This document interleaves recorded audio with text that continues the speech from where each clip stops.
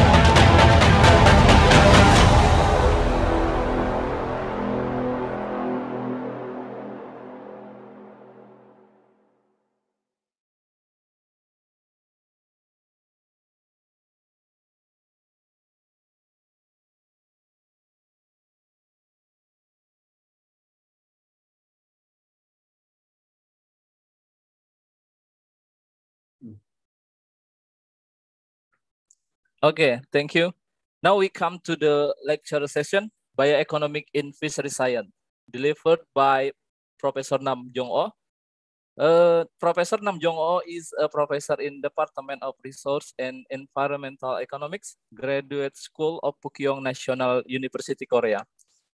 He finished his doctoral degree in 2007. Denny, can you share the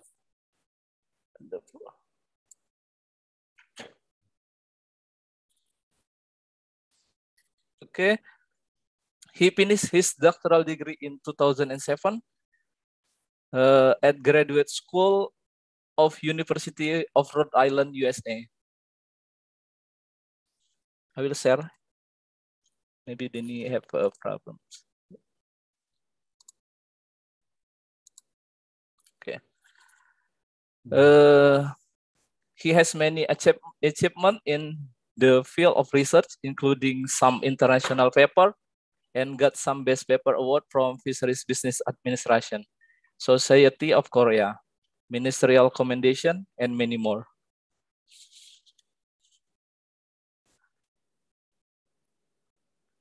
Now we would like to invite Professor Nam Jong, distinguished professor, to give the lecture about bioeconomic in fishery science. Professor, annyeonghaseyo, Professor. Nice to meet you. Nice to meet you again, Professor Ori Manieo. Professor, for the information, the number of participants is 100 participants, but we can see here already in 21. And the participant come from not only from Indonesia, I see from the registration, but also from other country. I see from Philippines and some Africa countries. Yeah, Professor. Now maybe you have 1 hour and 30 minutes. Yeah, maybe you can divide it into 2 sessions, maybe with 1 time breaks. Or not, you can directly 1 hour and 30 minutes. Maybe after the lecture, we have a Q&A, question and answer, about 10 minutes. Okay. Professor, the time is yours now. Thank you so much. Okay, thank you very much for introducing me. And also, I'm so interested in this kind of approach to meet all of you, because it is one of the challenges of connect each other by using Zoom. So I'm so happy to see, and also all of you.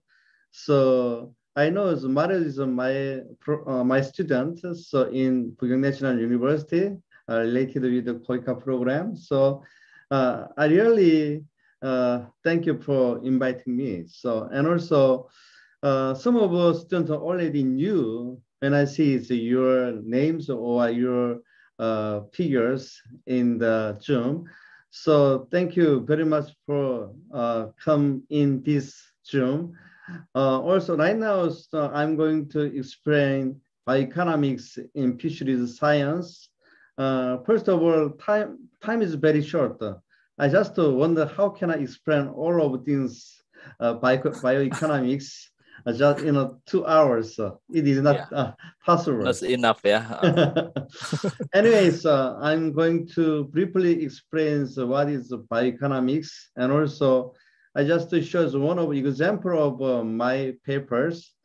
And then, so if you are interested in some area or some department in the world, then I'm going to introduce this kind of department. So, and also when I explain this kind of lectures, please feel free to ask to me if you have any questions or any wondering something, then it is possible. So, because I don't want to explain all of fisheries bioeconomics, because I cannot do that. But just I want to give some motivations why you need to study bioeconomic models in your countries, and also if you approach this kind of methodology, what kind of material you have to have, and also if you're interested in some department in the advanced countries, then I just introduce this department. Maybe this is my role of these presentations. Anyway, so first of all, I'm going to explain what is bioeconomics just briefly, and then I just give some examples of fisheries economics papers. Then if you have any question, then I'm gonna give some answers. And also my time is, I think, around 1 hour, and then 5-minute break, and then around 45. So maybe, in my opinion, it's around, in Korean times, around 12 o'clock, then I just break just 5 minutes, and then maybe 45 minutes, I'm going to present again. This is better to me, right, Marejo? Can I do that? Thank you, Prof. You can break into two sessions. Okay. Okay. Thank you very much. So I'm going to show my presentation PPT.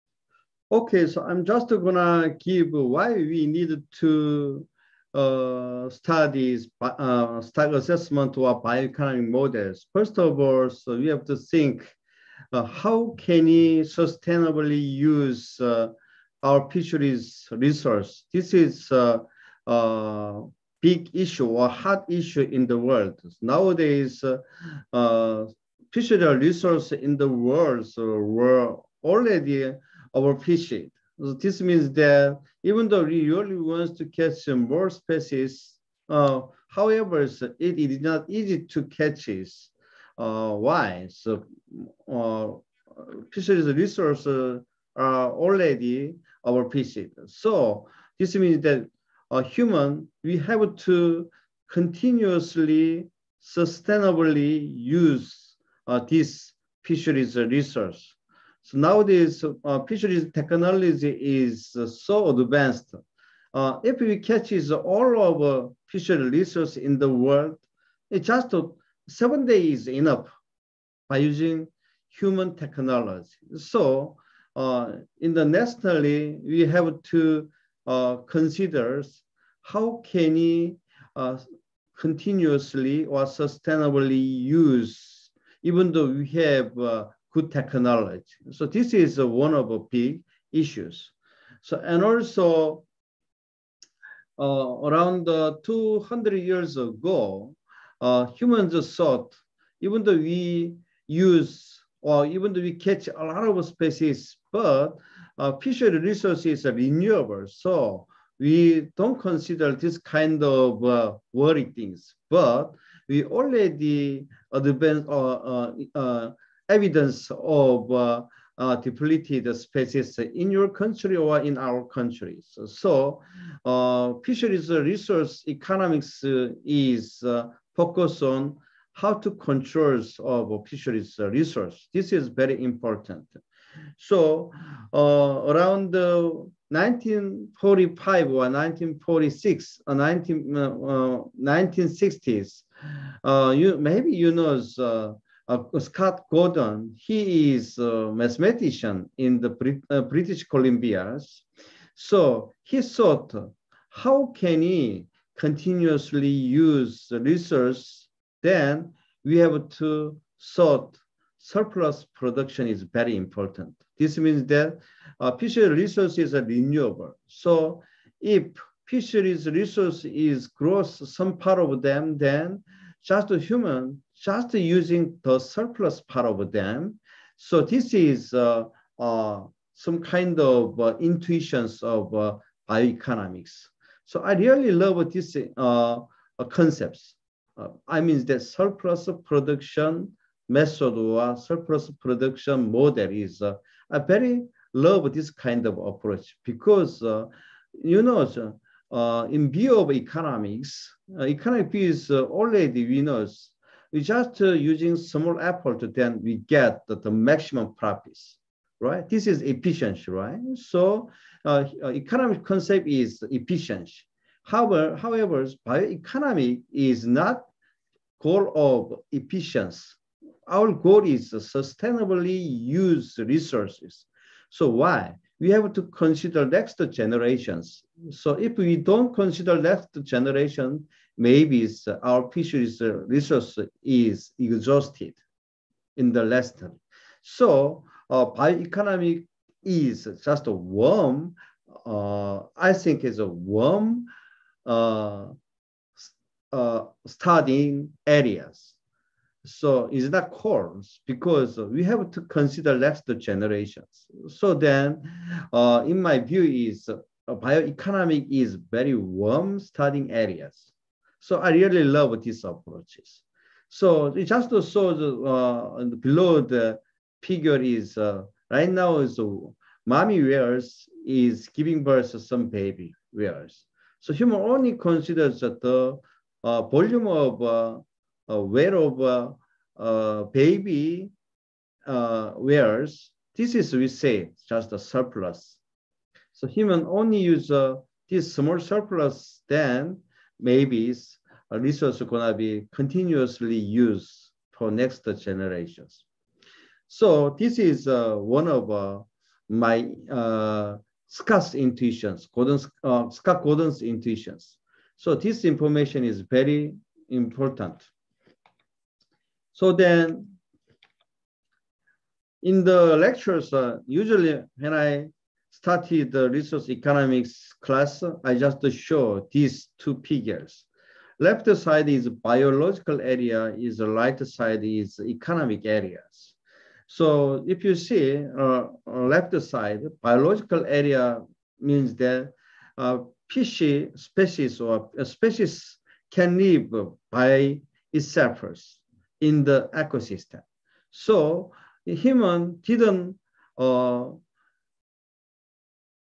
into this biological area, then ecosystem can make a balance by using natality or mortality of species. So why human involved in biological area? Because human really wants to get profits. Human is what? Economic persons. So we have to consider, I'm also economist. So when you use fisheries resource, we usually consider how much can I get some money. So this is humans' thought. However, if resource is already gone, then human cannot get any profits. So in this means that human should consider how do we continuously use a fisheries resource. This is a very important concept. So if you share, right side is economic areas. However, left area is what? Left area is in fisheries resource. But fisheries resource is what? Common resources. This means that everybody can catch common resources. There is no exclusive rights. So human can compete each other to catch fisheries resources.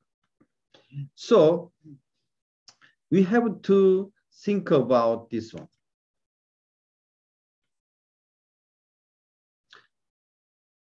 So, however, in the right side, if you see economic areas, we have to catch, right, by using what? Fishing tools. So a vessel or a boat or other instrument. And also if you buy fishing apparatus such as vessels or boat or canoe or some instrument, then we have to pay money. This is, we say, cost, right? So by using this cost, we can buy some vessel fishing apparatus, then we can catch its fisheries resources. Then based on this resource, we can get some revenue, right?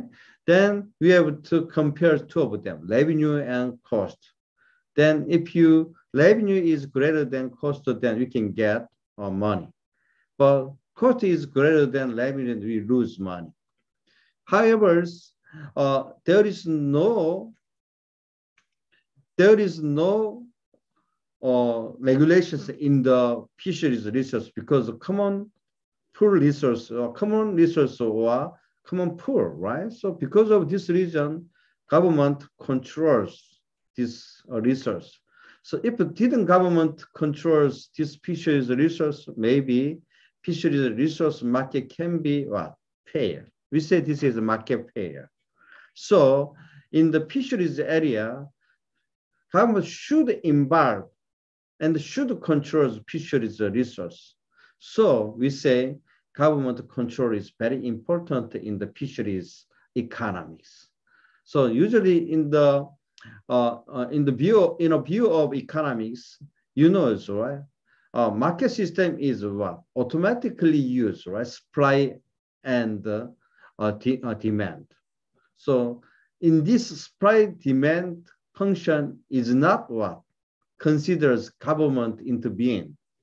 However, in the fisheries economics, we have to think government how to control these fisheries resources. This is very important. If the government didn't control them, it can be market fair. So I know so many of participants are already Republic officials related with the fisheries area. So you have to consider how do we consider fisheries resources, or how do we control fisheries resources by using fisheries management or fisheries regulations or fisheries instrument or etc. I saw before my presentations, OPT video is very interested in this part of that. So nowadays, many countries, they already use this kind of vessel monitoring systems. So in the America, they also have this kind of monitoring systems. They every times of every seconds, they check all of their fishing boat or ships in the port. So then there controls all of them. So Marizo shows this OPT video is very interested. So maybe nowadays we already have economic exclusive zone, right? Every country has these EEZ zones. Then by using this OPT program, then maybe it can be easy to monitor other countries' ship in your fishing area, right? Then if you detect this kind of behavior, then maybe your government keep a coast guard to protect other countries' ship, right? So this is one of the good controls. So this is, we say, governance is very important in the fisheries economics. Okay. So then,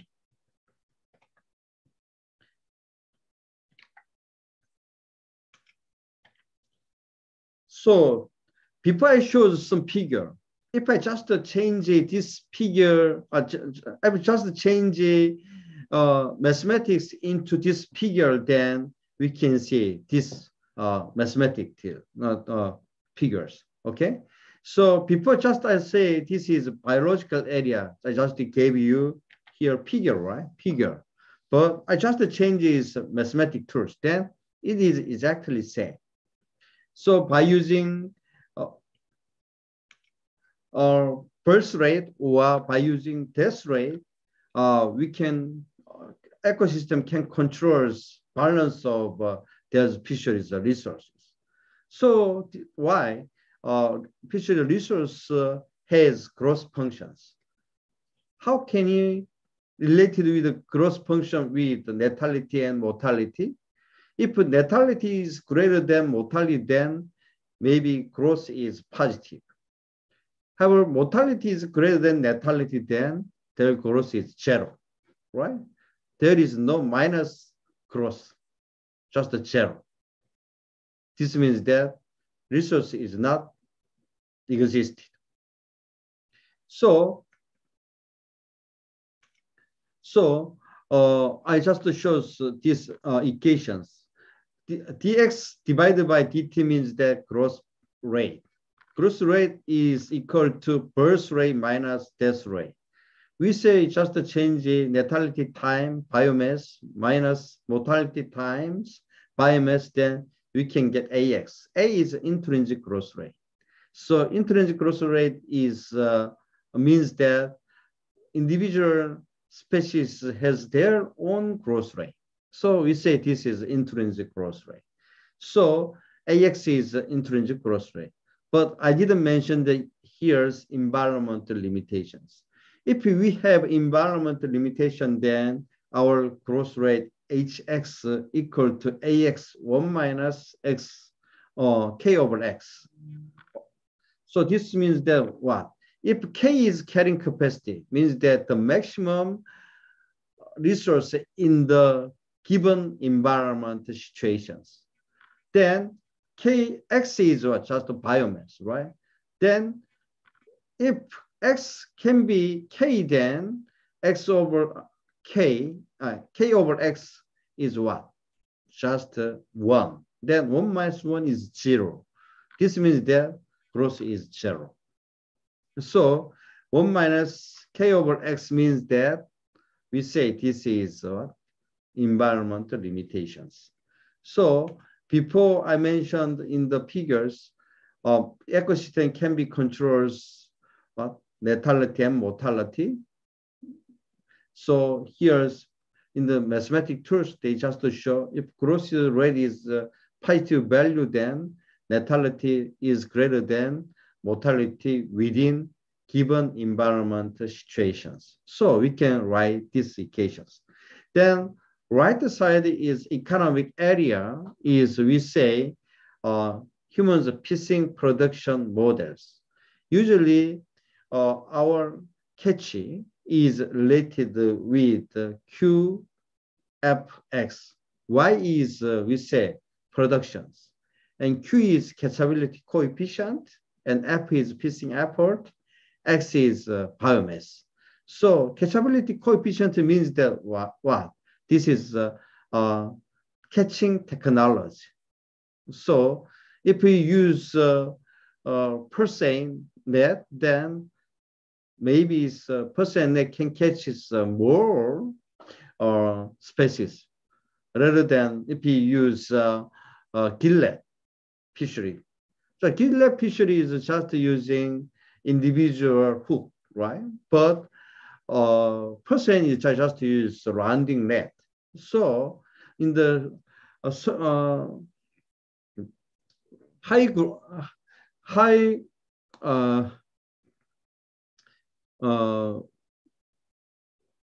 in the superficial areas, this means that high immigrated species, then percent net is can get lots of species. So by using high technique of fishing effort. So at that time, there's catchability coefficient is very high.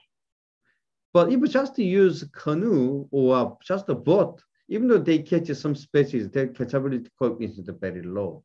So at that time, we are using catchability coefficient means that technology of catching species. And also F is our fishing effort. Fishing effort means that how many go to sea, we say days of sea, and also how many number of fishing boat, this is also fishing effort, or how much do you have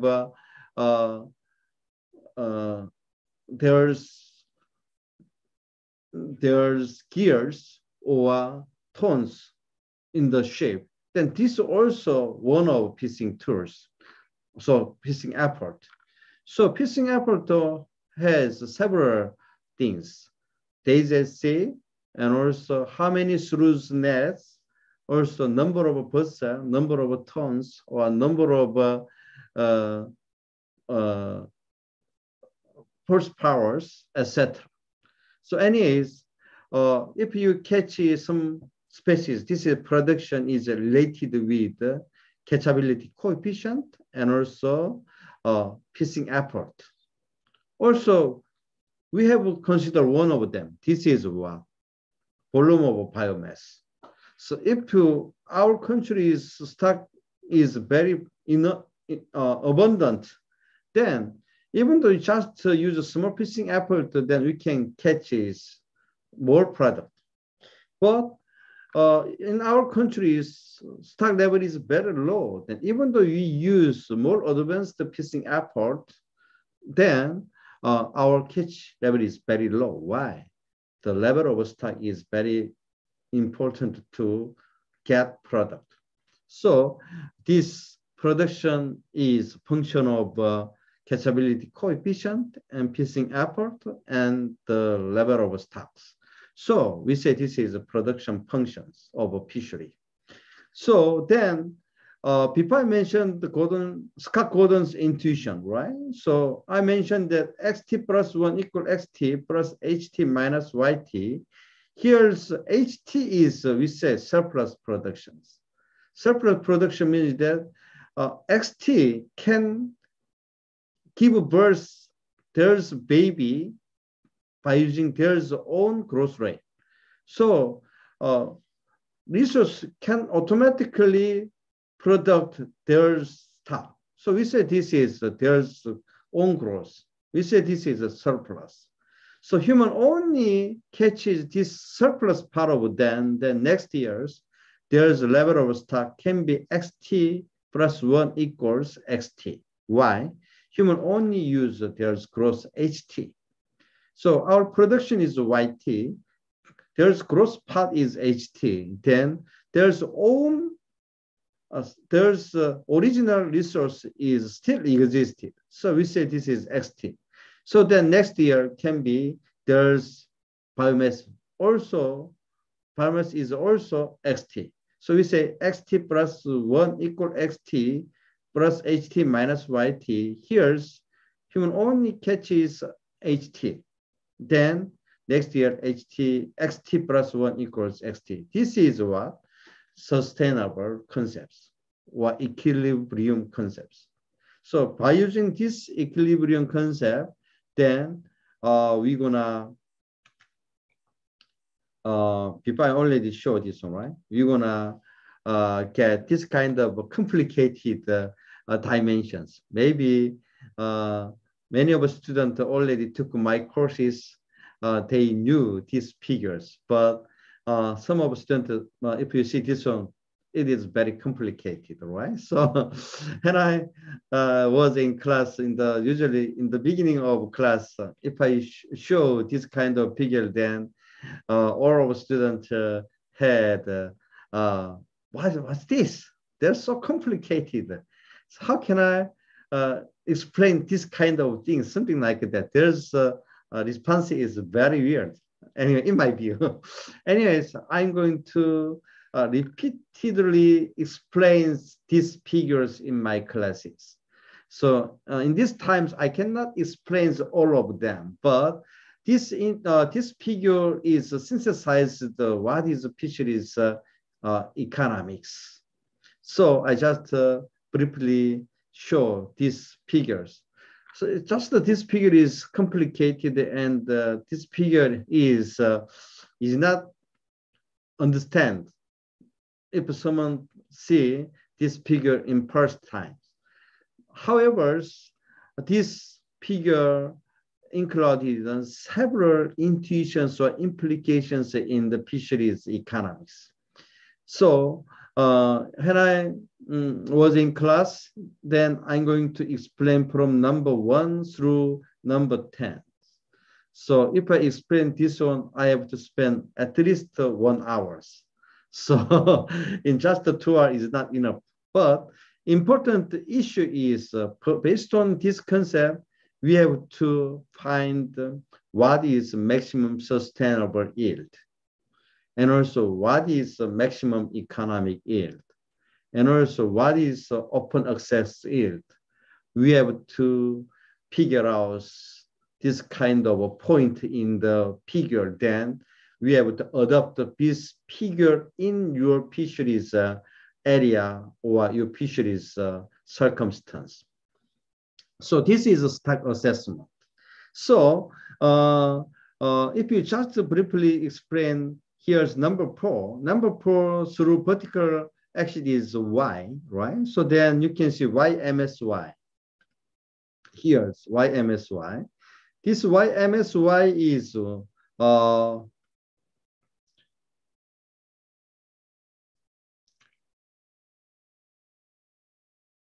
okay.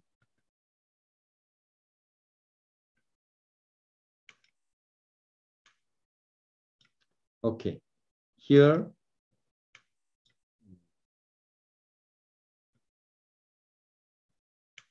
Okay, here. Sorry. Here, YMSY is, we say, maximum sustainable yield. And also here, YMUI is production at the maximum economic yield situations. YOA is open access yield. So when this fishing effort, for example, MUI fishing effort is small. However, their profit is the maximum. And then there's production is less than MSY. If MSY is their fishing effort is greater than effort of maximum economic yield. However, there's profit is lower than profit of maximum economic yield. However, there's production is greater than maximum economic yield. So this concept is kind of this one. So humans' behavior is, first of all, they focus on maximum profits. So even though they're using small fishing effort, and even though they get small productions, however, if they get the maximum profit, then that is enough. That is enough. So, but biological concepts, biologists, they're focused on every year they can get maximum sustainable yield. But economic concepts, economists, they consider, even though you're using small fishing effort, if you get more product, then it is enough. So those two views are different. So if you are biologist, then you're focused on maximum sustainable yield. If you are economist, then they are focused on maximum economic yield. So in my view, usually I'm focused on maximum economic yield. Why? So maximum economic yield production is less than maximum sustainable yield. Then in the next years or next futures, there's resource gonna be more increased. So before I mentioned that fisheries economics was one starting area. Why? We are considering next generations. So even though we can catch more productions, but we just endure. Why? For next generations. So fisheries resource economics has this kind of mind is very important. So I say warm starting areas. So when I was in sophomore in our university, Pukyong National Universities, when I took this fisheries resource economics, then I was so shocked. Why? So at the time I just studied economics. But one of us professor, maybe Professor Sango Lee, He is chief of Fisheries, World Fisheries University before. So anyways, at that time, he was my professors. So he taught fisheries research economics. At the time, my age is around 21 years old. So then I took this class, and then he taught this kind of approach. So then I just got my visions. I'm going to study fisheries research economics rather than economics. Even the economics get more what? Income. I don't consider. So fisheries research economy is what? Very warm studying areas. If I can make some good fisheries regulations or fisheries management, then maybe next generation can share current fisheries resource. That is enough to me. So I took this class and then I got my business. Okay, then I'm also entered into Pukyong National University of Rhode Island in USA because Professor Sangori, he's my elder student in University of Rhode Island. So I had some impressions to the Professor Sangori. So then my vision is totally changed. So in this concept is make me to professors. Okay, so this is very impressive when I teaching this kind of concept. Anyway, so I just give you this kind of concept is enough because time is very short. So then, see, this is more complicated, right? So why I show in each point we have what equations, right? And so based on this equation is you just so this is just what just notations, right? When you see this figure, you can see some number or character, etc. Just maybe you can see this is kind of notations or figures. However, in my see this figure, maybe my view is totally different. My view is even though I see this figure, I saw also what fisheries circumstance as well. With viewing this figure, I can see Korean fisheries situation as well. So this is my special areas, right? So just I'm going to show this figure, but I just see Korean fisheries situations, especially Korean fisheries resource situations or circumstance. I can see that.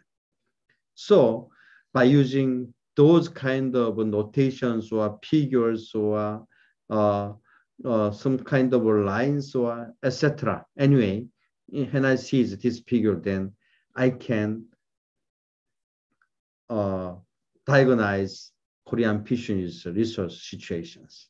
So this is very important because if you take my courses or if you know this concept, then maybe you also can interpret something by using these figures. So I just want to give you this kind of short comment.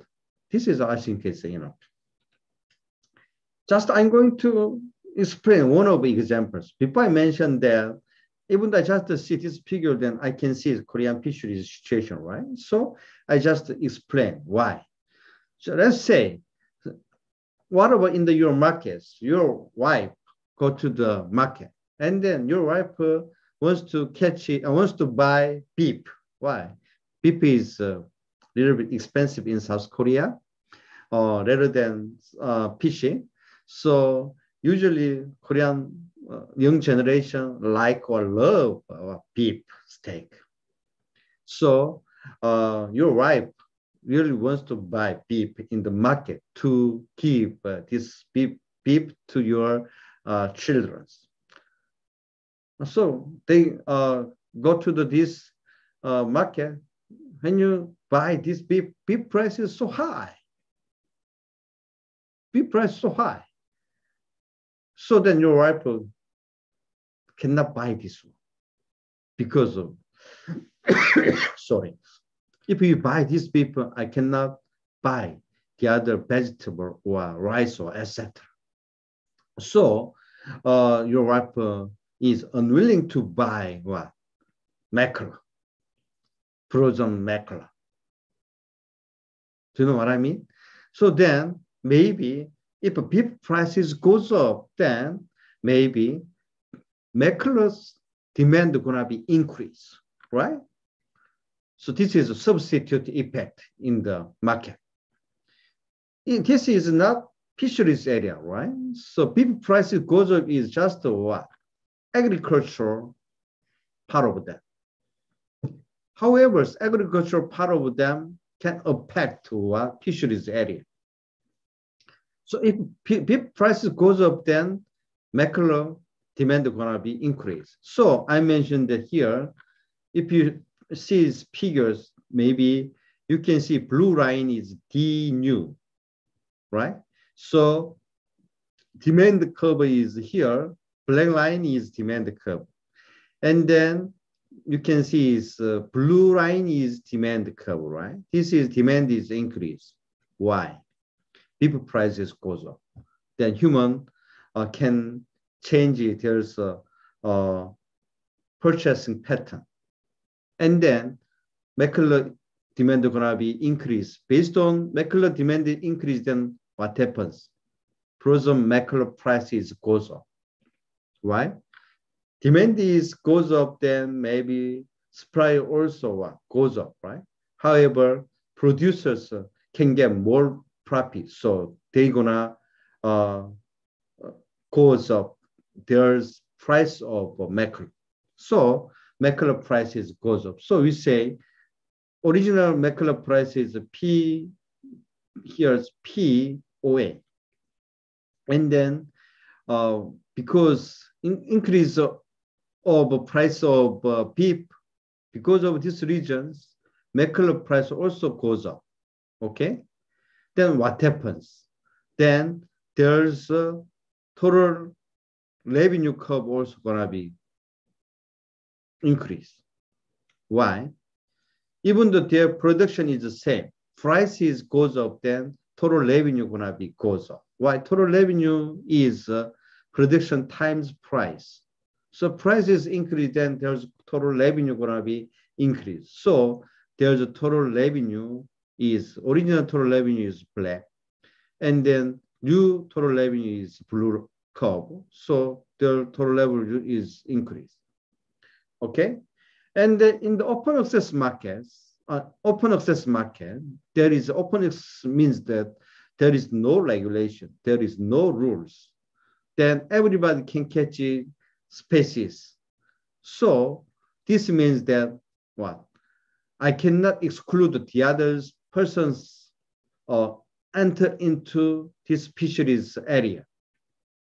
So they're gonna get zero until open access, fishing effort of open access. I can say here maybe is blue dot line is new fishing effort of open access.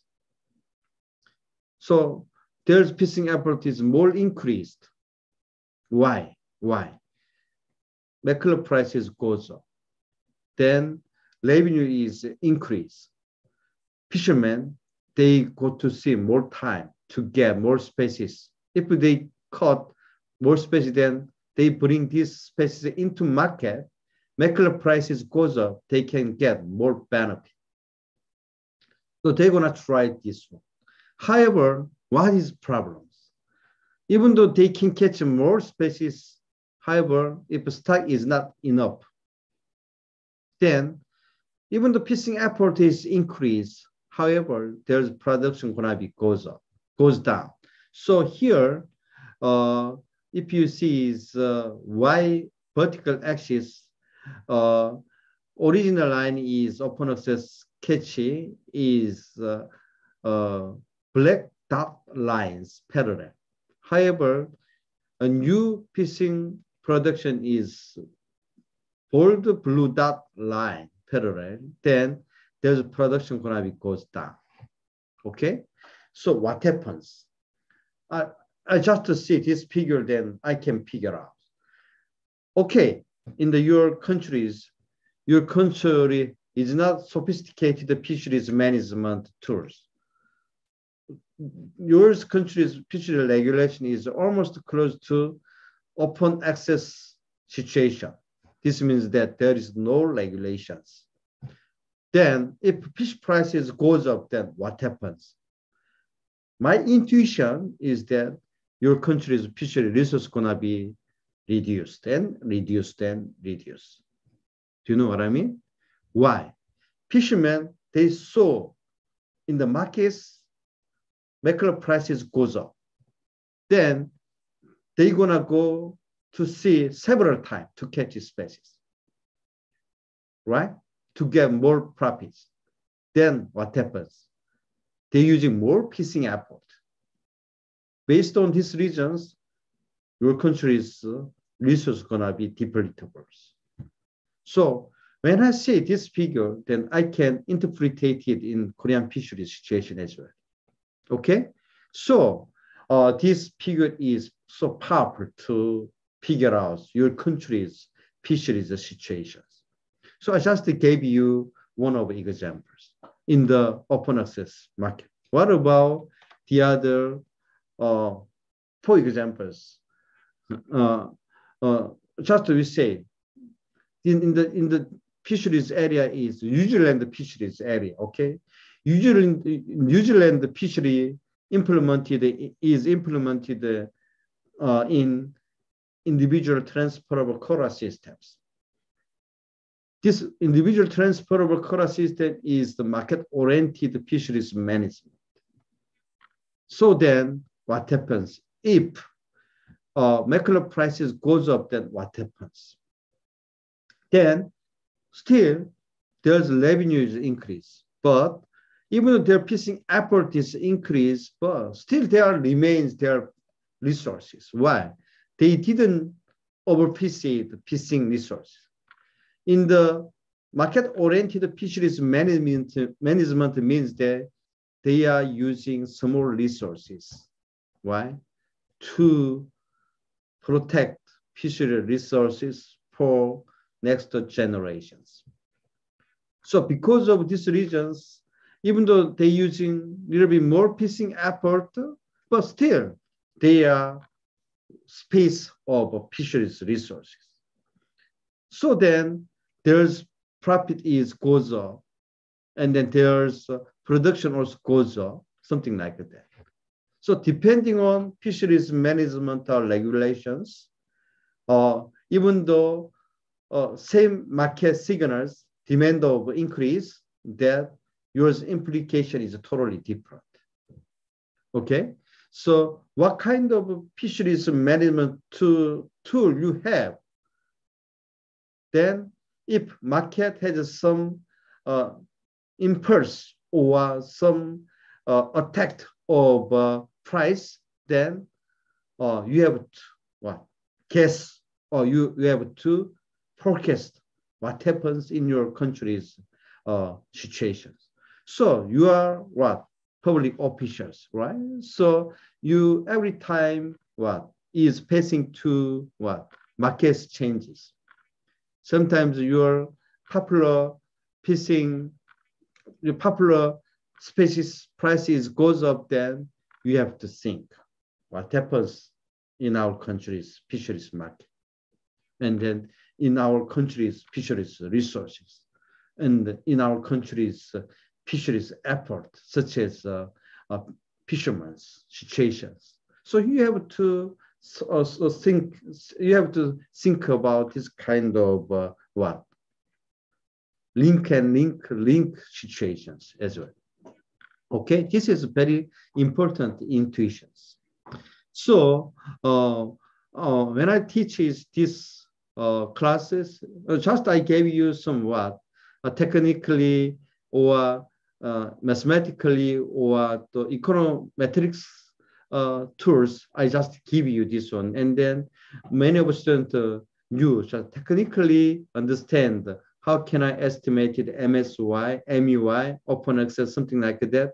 However, what is more important? This is very, very important. Even though you don't know, how can I estimate it, MSY? Okay, so this kind of intuition is you have to improve your ability to see your country's situations or to diagnose your fisheries situations. So I just gave you one of the example to you.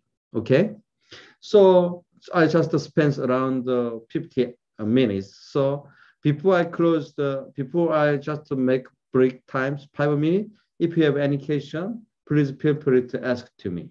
Do you have any questions? Okay, thank you, Prof. But the participant, do you have any comment or question? Or we finish? You want to ask after the second session? Yeah. Maybe we have to break, Prof. In 5 minutes, Okay, maybe sure. you can continue, and then maybe we into the Q&A and Okay. Q&A. Okay. Thank you. Okay, so just a 5 minute break and then I come back. Okay. Thank you, Prof.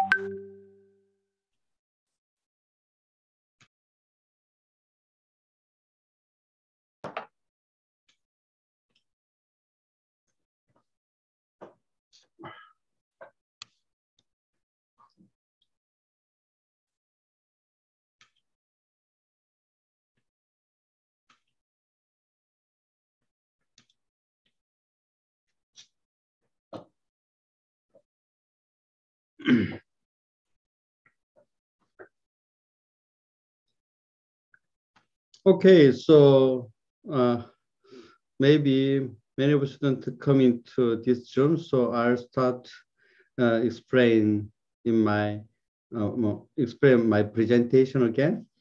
So, okay. Oh, sorry. There is some problem. I don't know why.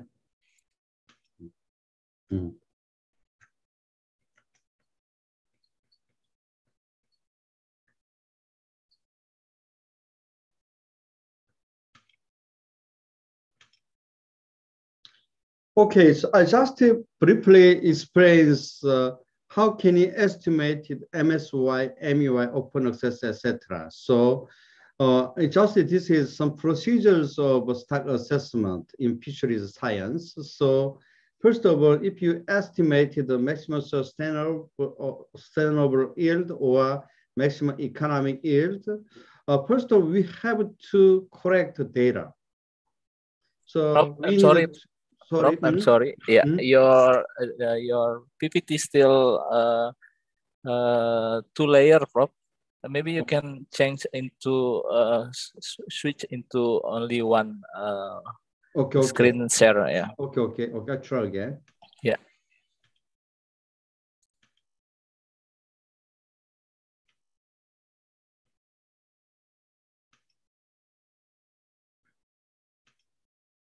Can you see? Still yeah, two layer too. This one is for yeah. Okay, but it's okay. Can you see that? Still yeah, for the speaker this one, Prof. What about right now? Is okay? But it's okay. Okay. You can continue. Okay. So if you see this, how can you how can you estimate the maximum sustainable yield or maximum economic yield in your fisheries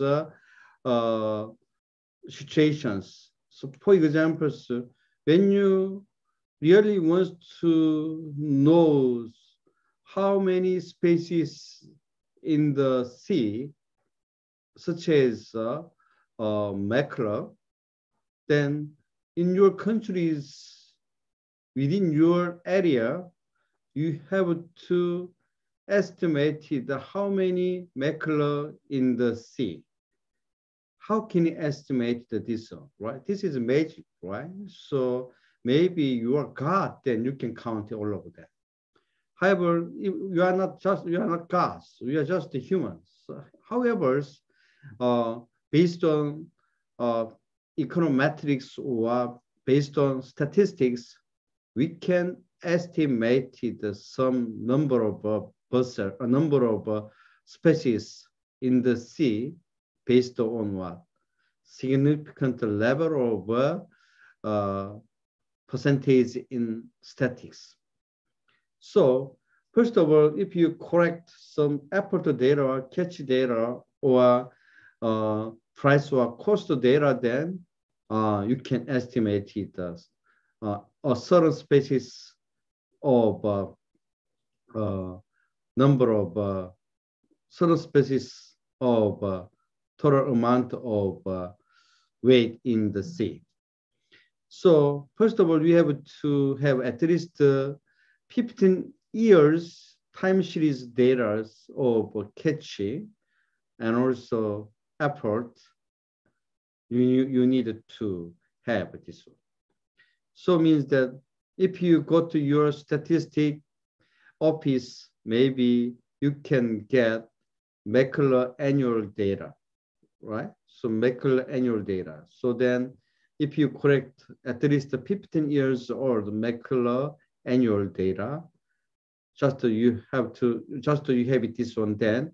And also you have to collect annual fishing costs of vessel or fishing cost of fishing day or fishing cost of horsepower. This means that annual your fishing cost of vessels or fishing days or horsepower or tons of vessels, you have it this way. Then by using two of them, then you can estimate MSY.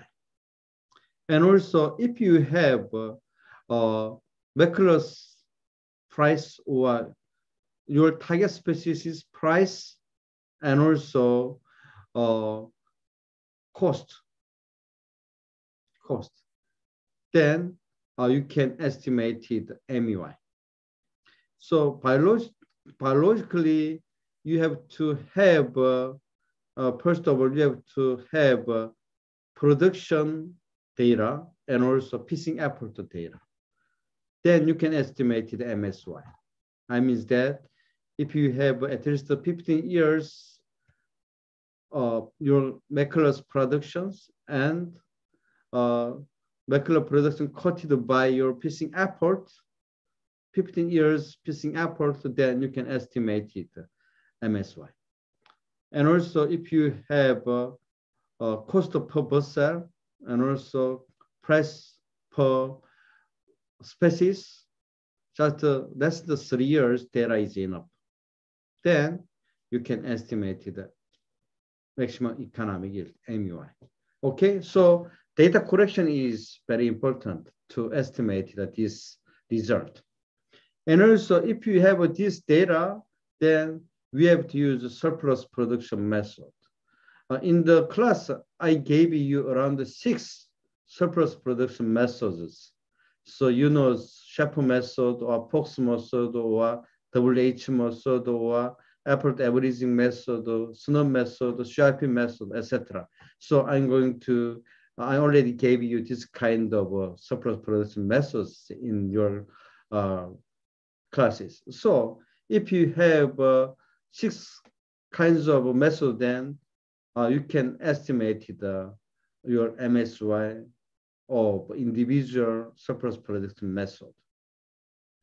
Then, based on statistic result, you can choose one of a model among 6 surplus methods. Okay. Then, by using this one, we can estimate the MSY. And then, if you collect cost or price, then by using those of them, then we can estimate the maximum economic yield. How can you get this one? So I just briefly shows this one, number 1, 2, 3, number 1, 2, 4, 7, something like that. And you see it's in the figures. If you check the number 4 is, we say, sustainable yield, top of point of sustainable yield. Okay, so this top of curve, if you find FMSY, how should you do that? So differentiated SY curve with respect to fishing effort goes to 0, then we can find FMSY. Okay, so by using this condition, we can estimate the FMSY. Then if you find FMSY, then we're gonna value FMSY value substitute into sustainable yield curve, then we can find the YMSY. What is YMSY? YMSY means the maximum sustainable yield. So I mean that after we get sustainable yield curve, then the maximum point is top of a curve, right? Number 4. Then we differentiated the sustainable yield with respect to fishing effort goes to 0, then we can find FMSY. FMSY is what? Parallel axis, the middle of a point here is FMSY. Then, based on this point, just this point, we say substitute this point into sustainable yield curve, then we can find YMSY. This kind of concept. Then, second, how can you estimate the maximum economic yield? Here, maximum economic yield point is 7, right? The sustainable total revenue is blue curve is number 7. And then total cost is green bold line is total cost. So difference between sustainable total revenue and total costs is what? This is profit, right? The maximum profit is where the biggest gap between sustainable total revenue and total cost is the maximum profits. We say this is what? FMEY. FMEY. How can you get this one? Based on marginal revenue equal marginal cost, then we can get what? Profit maximum. So based on this condition, we can estimate the fishing effort at the level of maximum economic yield. And also, if you find this value, then we're going to substitute this FMUI into sustainable yield curve, then we can find the maximum economic yield productions. So definition is this kind of things. Maybe it's, many of students are complicated. What I'm saying, I just explain just voice. There is no blackboard.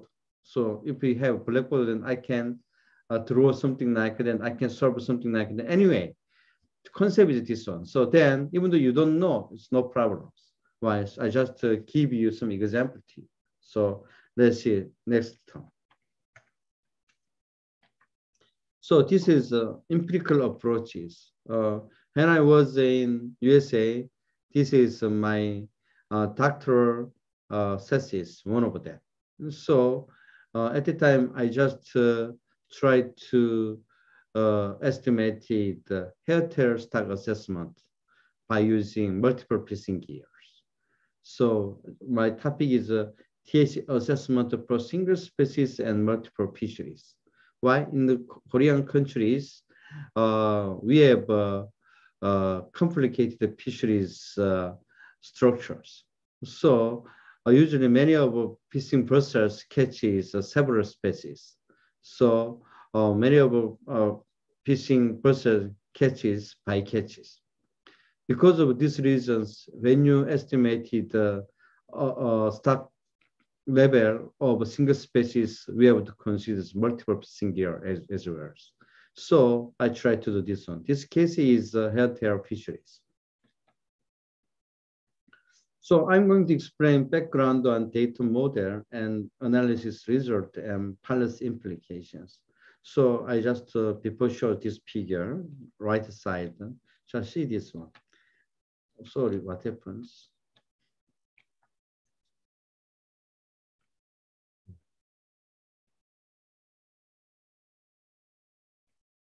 Okay. Okay. So first of all, background is we have to collect catch data, effort data, price data, cost data. And then I'm going to draw sustainable yield curve. Sustainable yield curve is the right side, the economic area, the upper part, parabolic curve. I mean, the blue line curve is the sustainable yield curve.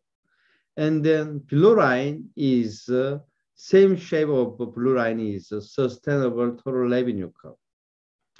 Also, red line is total cost curve. And then if you see below, dark blue line is annual average revenue line, and also sky blue line is marginal revenue line. And also, if you see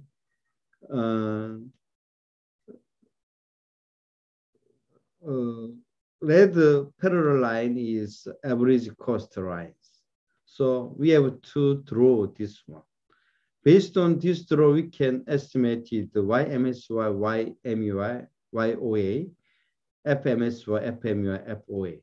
When you check in this figure, you can see where is FOA, where is FMSY, where is FMEY. You can see that, and then where is YMSY, YOA, YMEI. You can see that, right? So if you check vertical line, you can see it's YMSY, YOA, YMEI. And in the middle of parallel line, you can see FMEY, FMSY, FOA lines, right? So final goal is this one. So then I'm going to show several approaches to estimate the maximum sustainable yield of hairtail in fisheries in South Korea. There are three ways. Two of them is just common models. First of all, if you estimated the hairtail stock, you just consider single species and single gears cases. This means that one fishing boat can catch one species. Then you cannot consider the other fishing boat catches same species. We do not consider. This is a single species and single gears cases. So if you see figures, single gears catches single species, but they exclude the other fishing gears, same single species. They don't consider the other fishing gears catches the same species.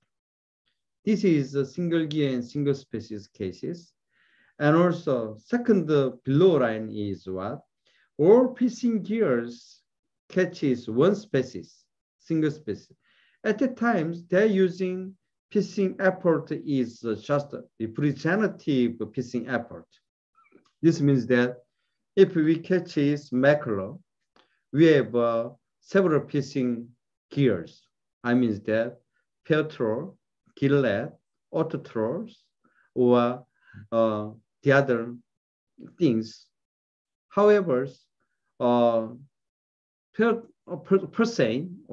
percent caught mackerel around 70% in your country, then I just use percent fishing effort. Okay, so we just exclude the others fishing effort. I mean that gillet or auto troll, large auto troll, or something like that, we didn't consider because the representative fishing effort is percent.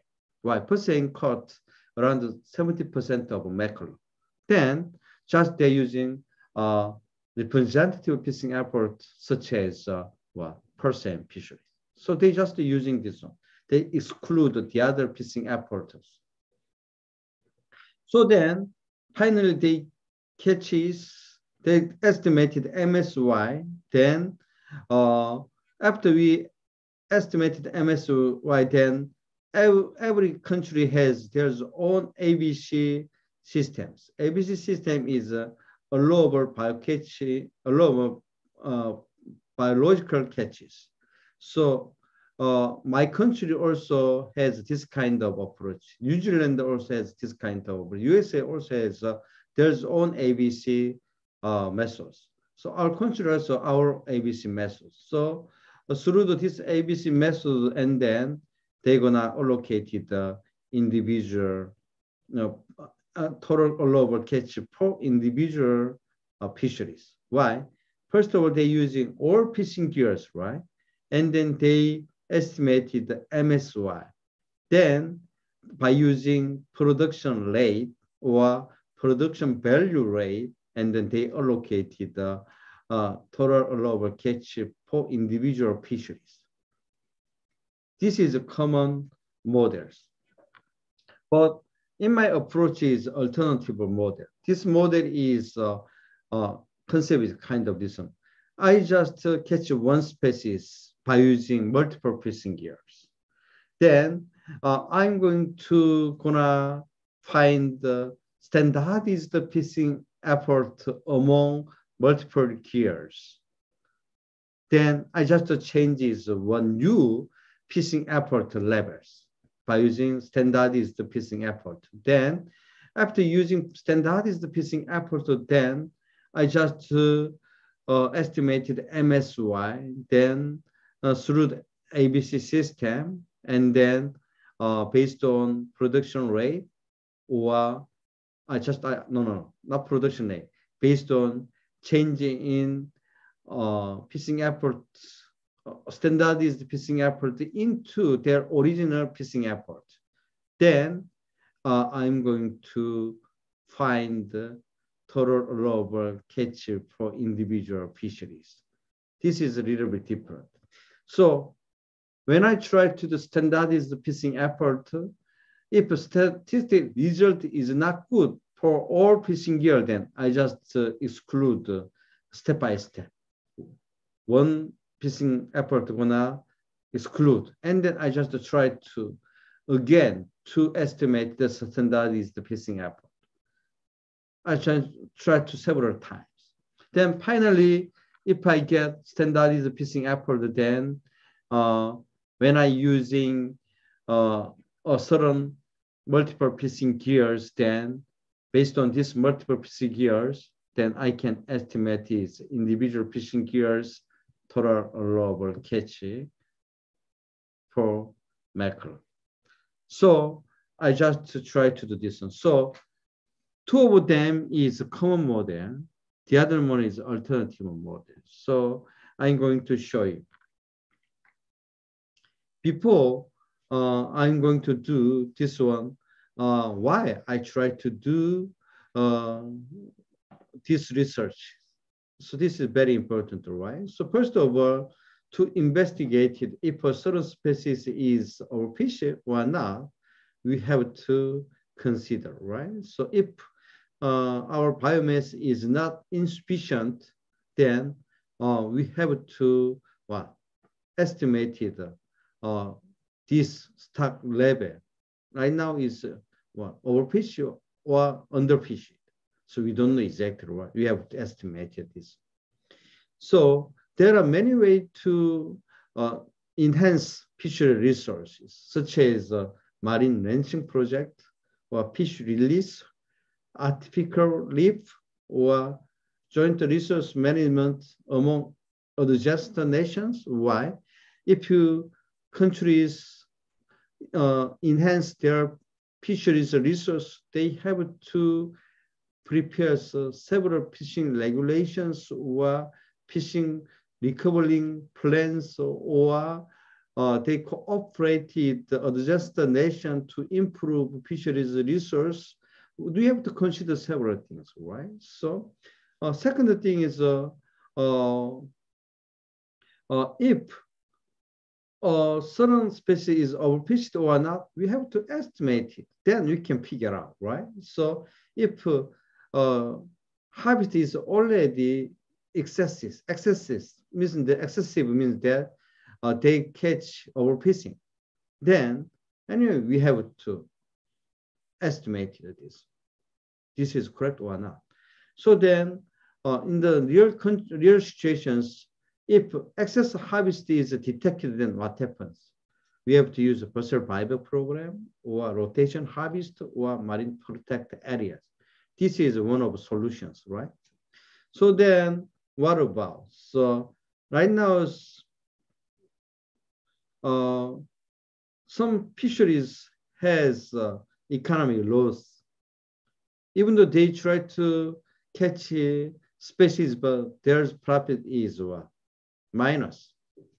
So what happens? Because fishing power is what? Already what? Excess. So we have to what? Consider how can we reconstruct fisheries structures. Means that we have to reduce the fishery structures, or we have to what? Distinguishes positive profit fisheries or negative profit fisheries, and then we have to what? Consider which fisheries should be what? Exit in this fisheries area. So we have to diagonalize this one as well. And also, even though we are using total allowable catch systems, but it is not enough only total allowable catch systems. Why? So total allowable catch is not we say is 100% good regulations. So if you recover some fisheries stock, we have to operate input control system and output control system as well. So we have to consider improvement of fisheries management system or regulations. So we have those controls license system or permit system, while we are controlling total allowable catch system. So in your cases, all of participants are related with the fisheries officials. When you see your fisheries regulations, you just consider balancing of fisheries management regulations. You need two of them. I mean the input control system and also output control system as well. So if both systems can be cooperated in your countries, then maybe your fisheries management is more improved. Okay, so this is very important concept. And also, if your stock assessment is not very good, I mean that underdeveloped, then my alternative approach is one of solutions. So I just explain it this way. Okay, what is hair tails? If you see this one, this is our Korean hair tail. We have around 4 kinds of different hair tails. Okay, and also hair tail usually living in Yellow Sea. If you see our map, Yellow Sea. This is Korea and China and Japan. They're usually moving in the Yellow Sea area. We know that. And also, if you see right side below lines, we know depending on season, hairtail going to move different places. And also, if you see our fishing boat, usually petrol catches hairtail around 28%. Jigging is cutting by jigging cuttings hairtail around 7.18%. Large porcelain catches hairtail around 7.17%. Long line catches hairtails around 10.96%. Large auto trawlers catches 17.8%, etc. So we can get this kind of information in our statistic office. Then I just going to check our country's main fisheries productions. First main production is anchovy. Second production is squid. Third production is mackerel. First production is hairtail. So hairtail is very important to South Korea. So then right now this hairtail species is already depletable, overfished. So we have to find the conservative measures to improve or to enhance our hairtail fisheries resources. And also, hairtail is transboundary species. This means that these species go through Chinese, Japan, and Korea, etc. So this means that even though our country can control very well, but Chinese government does not control the hairtail, then this hairtail stock can be affect our Korean hairtail stock. So in these cases, transboundary species is not easy to control just one country. We have to cooperate with each other. And also, before I mentioned that hairtail cutted by petrol, autotrol, snownet, stonenet, long line, jigging, etc. This is multiple gears cases. So, and also our hairtail is not included in Korean total allowable catch system. So if hairtail is already overfished, then Korean government should consider we have to make TAC system of hairtail in Korean regulations. Okay, so we have to control this. This is kind of a background. So then my observation is 16 years through 1989 through 2004. And I collect catch data and effort data. And also I collect market sale price, unit cost, and the rate of land value. This is rate of land value means that landing price, okay? Producer price. So then I'm going to get all informations here. Then in my view, when I try to estimate the standardized fishing effort for 6 fishing gears, is not significant of a statistic. So I just using 2 fishing gears. So those fishing gears catch hairtails around 40, 60%. So I using 2 fishing gears, cut hairtails. Then I just using standardized fishing effort for 2 fishing gears by using Gabori's method, 1980.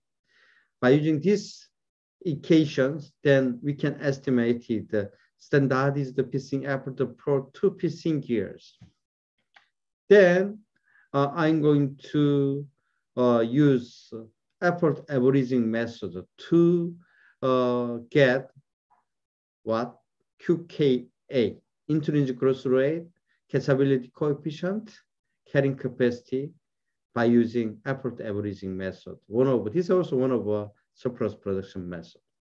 And then, and also I'm using, I'm going to define relationship between standardized fishing effort, CPU, and also effort. Then maybe some of us already knew that. If this is linear, then we have to use what? Shepherd model or Snow model or Walters and Hilbert model. But this relationship is what? Exponential, then we have to use effort averaging method or what? Fox model or CIP model, right? So then if this relationship is exponential, then we have to use what? Converse growth function, right? Exponential growth function. So by using exponential growth function, then we can finally get what? Sustainable yield curve. CET means that sustainable yield curve. So then based on, if we find the sustainable yield curve, then by using Korean ABC system. Why Korean ABC system looks like this one? I just briefly explained. We are using effort data and production data. Then our information here is just a number 4. Then we say this is number 4, right? Number 4 here is we have a Korean ABC system is number 1 through number 5, tier 1, tier 2, tier 3, tier 4, tier 5. If we have more fishing information, then we have to use the number 1, tier number 1. Why? At the time, tier 1 is involved in what? Age structure model.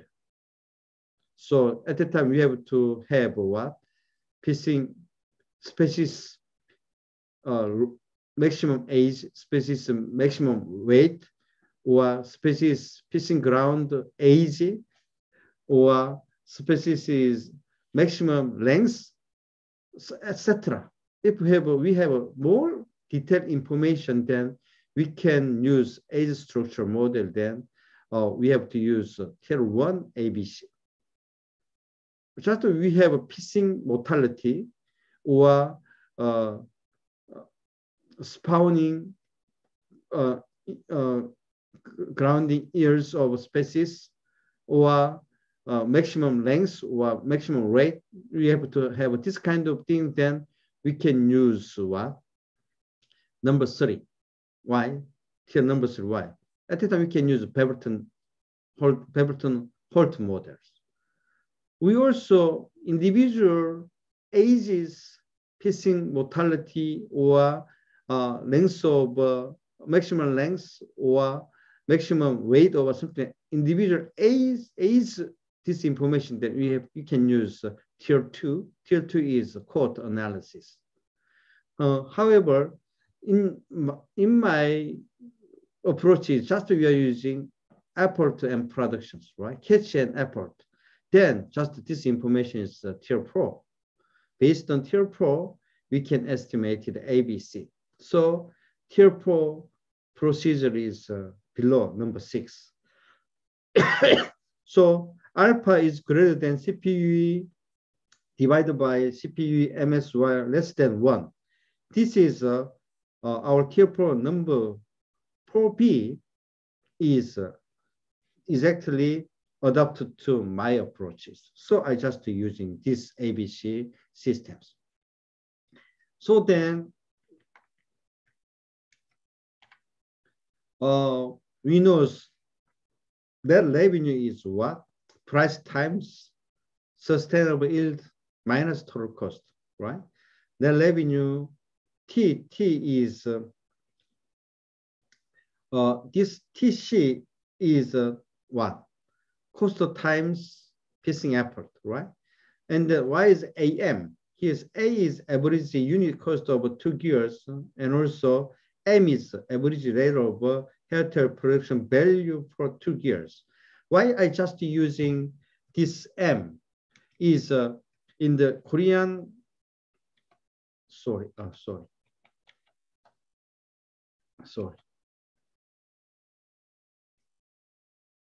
Time is very short, so I just gonna speedily explaining. M is very important because why? In the crew and captain is their profit is different. If some captain catch a lot of species per day, then crew contributed a lot, right? So then crew's income gonna be increased depending on their cuttings. So in Korean crew income systems, captain has more profit, then crew can get more incomes. So in the cost area, we have to consider what? Fuel cost, income cost, or fishing instrument cost, etc. But crew's income cost is the high portion of a total cost.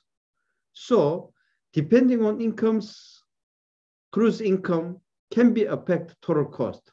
So I just using production value over 2 gears.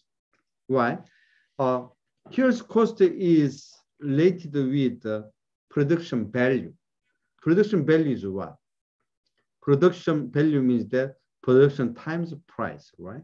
So in the cost area, we just involved in this M. So in Korean, name is 직가림제, but it's not easy to explain. So anyway, this cruise income is related with what? Production value. So we just use M into total cost.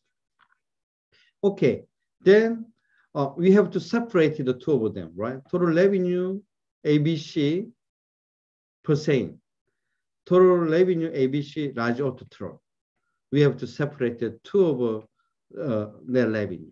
Then I just explain all empirical result. This is one of our standardized fishing effort, and I just make a log standard fishing effort. Then I can estimate the here's our QKA.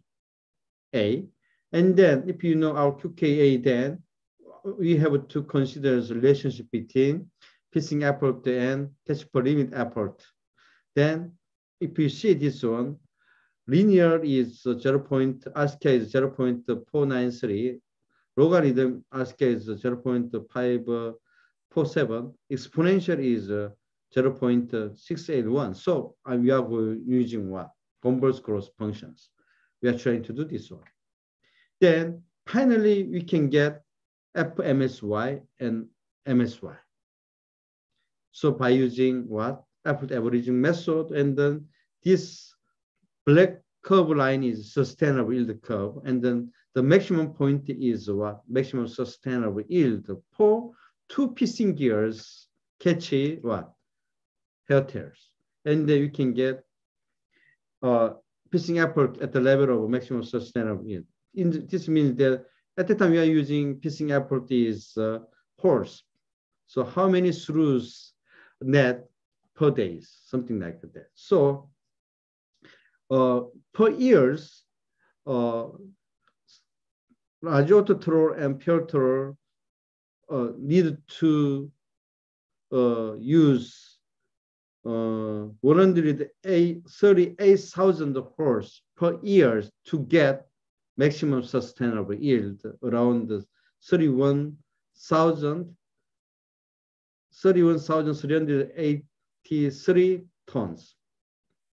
Okay, and we can find this one.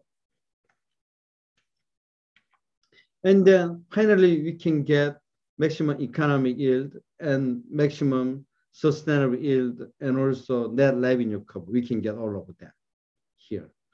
So in the maximum economic yield is what? 65,715, 65,715,000 horse, right? So this is less than MSY. Before I show that this MSY is what? Totally less than this one, right? Less than this one. So then, however, our maximum economic yield is more greater than the benefit of maximum sustainable yield. So then we're gonna compare two fishing efforts net benefits. Which fishing vessel is more efficient? If you see these lines, blue, green, bold line is for net revenue pure trawls. And then green small dark line is net revenue large auto trawls. So pure trawl fishing effort proportion is 76% of hairtails. Also, large auto trawls fishing effort proportion is 24% for hairtails. And also there's a net revenue is hairtail is greater than large auto trawls. So efficient fishing effort is pure trawl. Then in our government, we have to reduce the large auto trawls fishing tools. Anyway, we have to increase pure trawl fishing tools. Why? There's economic benefit is more greater than large auto trawls benefit. So if you reconstruct the fisheries industry in our countries, we have to reduce large auto trawl process rather than pure trawl process, because pure trawl is more efficient to catch hairtails. We have to interpret this one. Then I'm going to explain in my implications. First of all, if you see this figure, before I mentioned the number one, number two is a common model. Number three, alternative 1 times 2 model is my model. If we compare the three of them, in our countries, hairtail is already overfished. So we need to develop the conservative assessment model to improve hairtail's stock level. So when I compare the three of them, then my alternative 1 times 2 model is more conservative fishing assessment tools. So when you countries, you are just using 1 by 1 fishing assessment tool, then you have to additively use the other methods. Okay, so why? If you improve hairtail stock level, then we need to conservative stock assessment tools. So in my alternative model is more conservative than the other common stock assessment models. So I developed this one. And then second thing is when I checked our hectares ABC, our hectares stock level is already depletable, overfished. There's point is where real point is 173,634 is a real fishing effort. But this is what? Overfished. We have to reduce the fishing effort. If you try to reduce until ABC, we have to reduce the several one, right? So our FMSY is 138,000, but real fishing effort is 173.643. At least we have to reduce the 40,000 horse. So this is one of our implications. So we have to reduce the fishing effort. We found this result.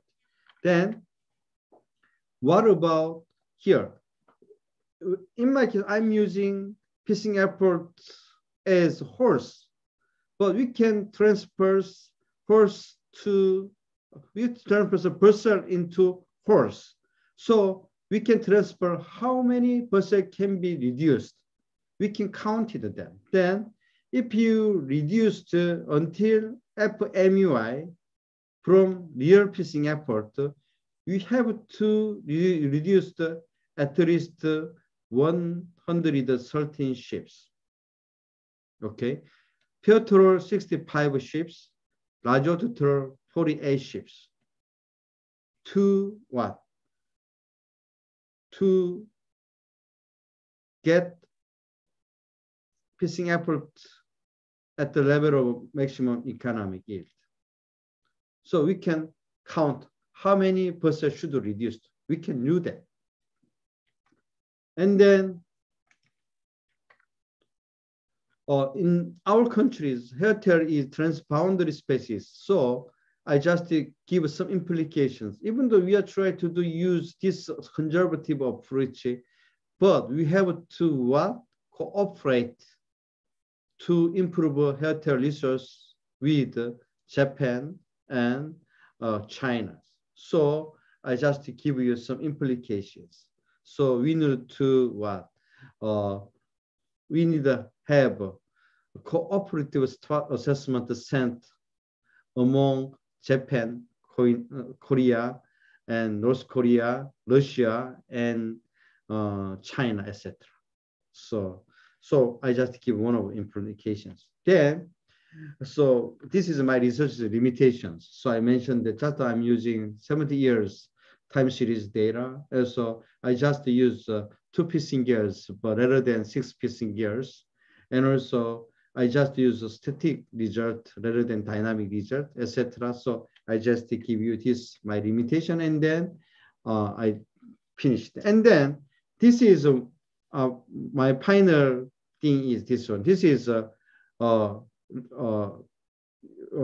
advanced or top fisheries management or resource management, resource economics or applied economics, resource economics or environment economics or department in USA or Canada or etc. website. One of here is University of Rhode Island. Maybe if I click this, maybe you can see that.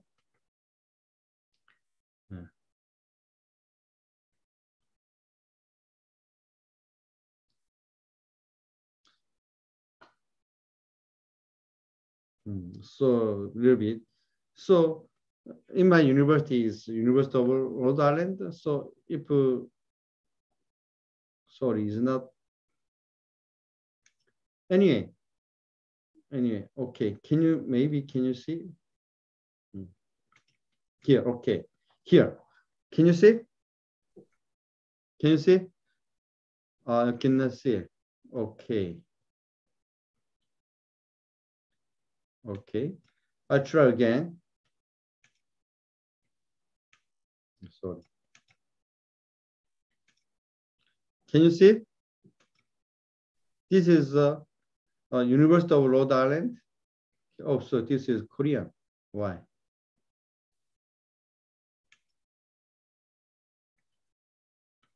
Try again. Try again.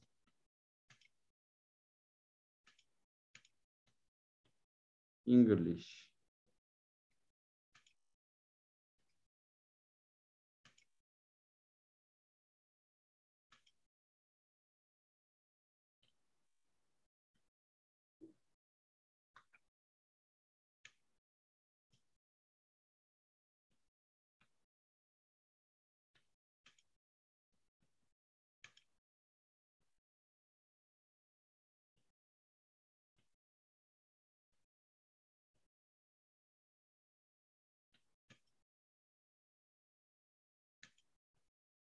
Okay, so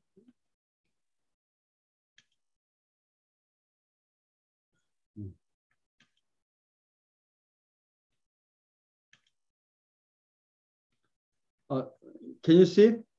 This is the other university, UC Davis. Here, UC Davis. And then before I mentioned the University of Rhode Island, maybe if I click this, you can see that.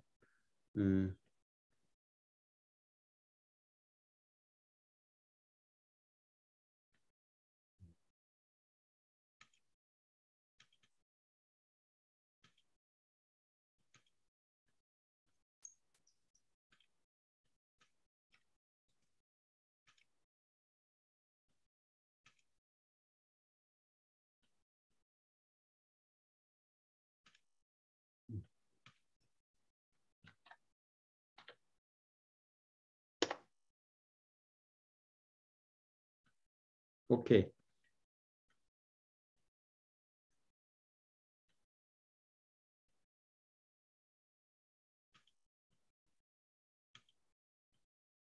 Can you see?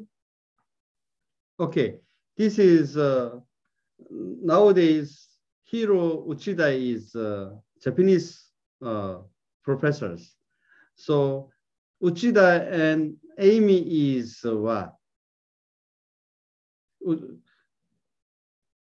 Hiro's wife is Amy. Amy's husband is Hiro's. This, you didn't know that, right? So this is chairman.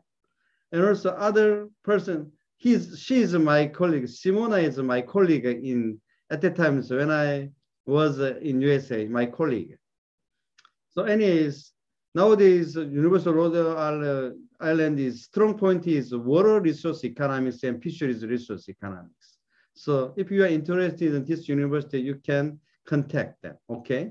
So I just briefly show this one. This is enough. And then I just give you this material to Marezo.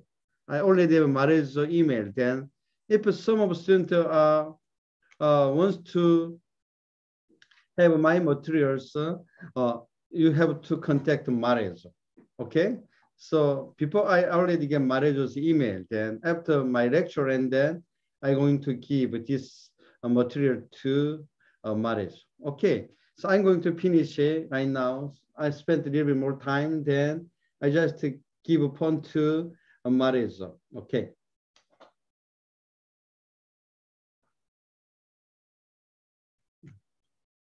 Marezo, I can hear you.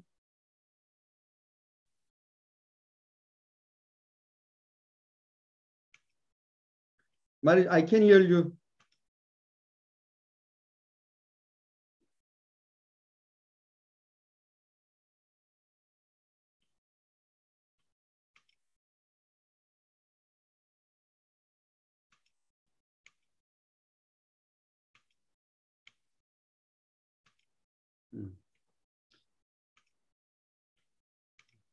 Okay, can you hear my voice? Okay. Okay, thank you, Prof.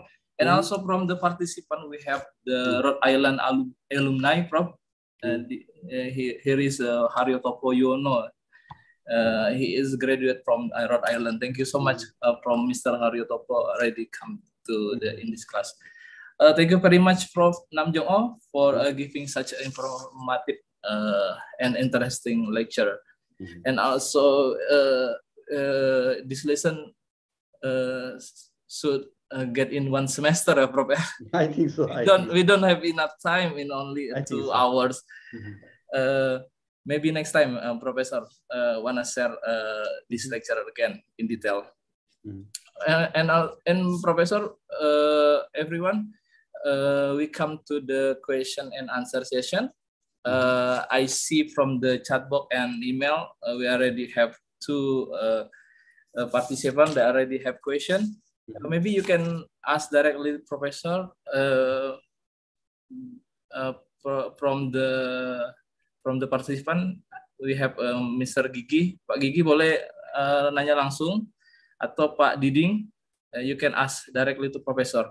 Mr. Haryo, you can ask to Professor. Maybe the first question for Mr. Haryo, you can ask directly to Professor. You can introduce yourself first.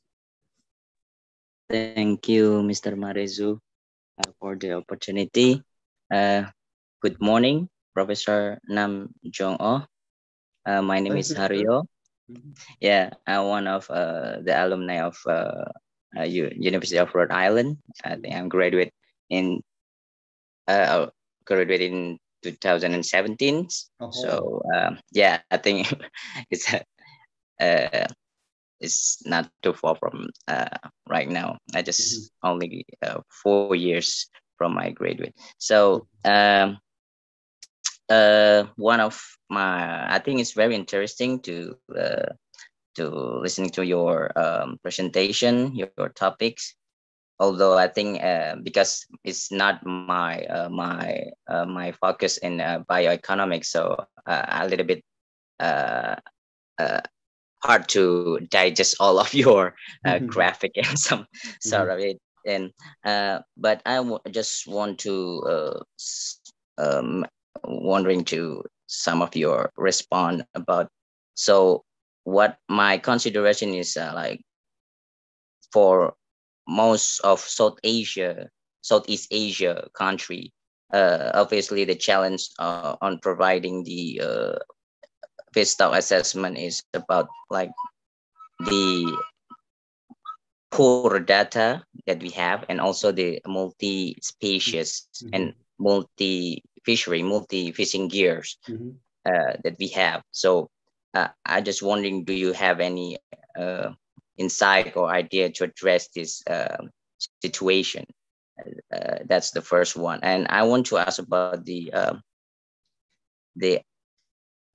ideal periodization on fish stock assessment. Maybe you can explain about the practice in Korea. It's I just wondering, but like, is there once every year something like annual assessment, or once in 2 years something? And what is the ideal periodization actually for conducting fish stock assessment? And according to your experience and maybe your expertise, have you ever find an increasing MSY over time? You know, like in the year 1, we have like 10 million, and then the next years or next 2 years is increasing. Do you ever? I just wondering, do you ever found this case? I think that's my question. Thank you, Mr. Marizu, and thank you, Mr. Nam Jong. Okay, so would you please say the last questions? I didn't exactly catch what you are saying. So I understanding is that if we increase the MSY, how can it deal with some regulations or management, etc.? No, I mean like, I just wondering if you ever found a case of increased MSY. I mean like, in your Korea, maybe in 2017, you have like 10 million ton MSY, and in the next year or the next 2 years, it's become like 12 million MSY, something like that. Have you ever found? I just wondering if you ever found that. Okay, I got it. Yeah, thank you. Okay, so first of all, one of the big problem is how to collect the data, right? This is very important. So usually East Asia or South Asia areas, maybe data is very poor. So first of all, your government or Asia governments, they have to consider how do we collect more precise data in the Europe field. This is one of the big issue or important issues. What I'm understanding is that. So why I mention about this? So nowadays, WTO or other international institute, they usually consider subsidy, right? So we have to considering if we use prohibit subsidy, then maybe we have lots of trade obstacles among your fisheries export or import, etc. So nowadays, FAO or WTO are considering is the criteria point is MSY. So why is MSY is important? If your country give some subsidy to your fisheries industry, you have to keep below the MSY, then we can lose your country's subsidy. This means that nowadays, many of advanced countries considers how do we improve their maximum sustainable yield in their country's stock. So if you estimated MSY, then we have to have good data of your industry. So you have to consider step by step. So this is just the data infrastructures of fisheries industry. So maybe your government, this data information collection is not a main area, right? So maybe it's the other important fisheries problems. First of all, they can control those of them. Maybe data collection is not important. However, over changing in time, so many of countries considers what kind of stock assessment tool you have in your countries. This is very important issues to cooperate or to trade some fisheries production among world nations. Then you have to keep how can you estimate the MSY. So more important thing is how we have good data. So you have to consider also your government, top member of government have to consider this kind of issues. So first of all, nowadays, maybe in our country, our 5G technology or ICT technology or BT technology is very improved. So we can collect big data. So based on big data, so we can implement several policy decisions. So this is also some economic benefits. So this means that reducing cost to diagnose or to implement some regulations. Why? If you have a more good data, then we can get more good plans. So even though you spend more time to collect data, this is not lose money. This is benefit. With over the time, maybe big data has more power to interpret your country's fishery situation. So, so first of all, even though you don't have good data, so you have to try to use, you have tried to, how can you get blending data and also how can he get effort to data is very important, right? So then maybe your country already has had a license system. Maybe your country knows number of license, and also your country knows tons of individual vessel per license, etc. So you have to correct step by step. And also annual data is very important. So usually fishing effort and production data should be collect annual data, not biannual data. So you have to consider this one. So also in our Korea, also we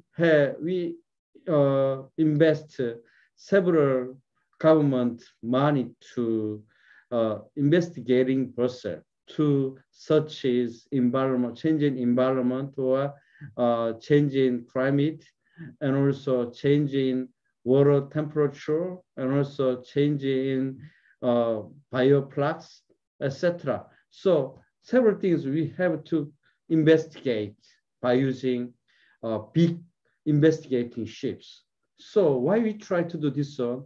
Nowadays, if you get more good policy decision, we have to know more precising data. So we have to invest the money to information infrastructures. So in our country also, we are using nowadays bioeconomic model. However, we are using Beverly-Holt model, quota analysis model, age structure model, etc. Why?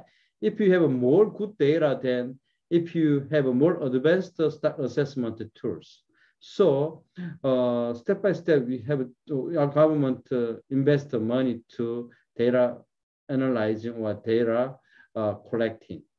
So even though maybe poor country is not easy to do this, so maybe this is not important in your country. Anyway, if you have right now's data office or statistic office, then by using this statistic office, then you have to give a push to government and then build up this information as well. So this is very important. The second thing is, before I already mentioned that data collecting is very important, and also data duration also very important. Well, usually stock is usually 1 year cycles because we have 4 seasons. So especially high grading species or transbounding species goes to the other nations, and then after 1 year it goes into our countries, etc. So stock level can be different depending on years. So our data also can correct 1 year basis is very important. So then I have to give you good informations. First of all, so Korean government also implemented the total allowable catches since 1999. So almost our countries implemented the TC systems around 24, 23 years. But still, we are struggling to keep exact MSY level to fishermen. Why? Fisheries cooperative also has powers, market powers. So they compete MSY with government officials. Why? If they get less MSY, then there's benefit or there's production gonna be reduced. So because of these regions, it is not easy to real MSY data, MSY criteria to fishermen. This is a big obstacles. So anyways, in our countries, over the 25 years, even though we try to TAC system. If we didn't try to do TAC system, if we improve resource, there is no solutions. Why? Because nowadays input control system is not working very well. Why? Fishing technology is rapidly increased. So just one day enough to catch many species. So input control system is just what basic regulations. So before I mentioned that input control system, output control system both are important. Why? We have to control number of license as well. However, important thing is output control system. So now the Korean government still extend TAC species. So some of the species MSY is improved, but some of the species is not improved. Why? Those species is a transboundary species. Usually Chinese fishing boats catch a lot of species in near our country's area. Because of these reasons, our government also protect Chinese vessel into our EEZ. However, many Chinese vessel into our area of EEZ. Because of these reasons, even though we are trying to do allowable catch system, their effect is not very well. So, so we have to cooperate with each other to improve transboundary species. So what I'm understanding is that anyway, total allowable catch system is more effective to improve your MSY. What I'm understanding is that. Do you have my answer is okay? Yeah. I just want to ensure that. So in the Korea, the MSY is arranged by species. Right. Right. It's not okay. So because in Indonesia we in our MSY we doing like the national MSY and national TAC basically right now. So maybe maybe we can improve in the next future for to become like bi-species MSY. But yeah, one of our consideration will be like, because it's multi-species in Indonesia, so many species in our fisheries is a little bit. I think it's become our huge challenge to become to providing bi-species MSY or TAC. But thank you very much for your response, Professor. Well, it's good. It's good. So TC system should be based on species space is very important. So even though our country also we have a species and fishing gears, but nowadays our goal is to go TAC should be based on species. Is not species and fishing gear, or is not species and your country basis is not correct. So usually we have to consider important thing is that when you try to do TAC, this is basic criteria is only species is best way. Then even though several fishing gears catches one species, but we have to estimate the all fishing gears MSY, and then finally we have to have one species MSY is very important. Okay. Thank you, Professor. Okay, thank you, Professor. Mas Aryo, thank you so much for the question. Maybe we can get one question again from Kam Ho Tong Samut. Kam Ho Tong Samut, can you open your mic?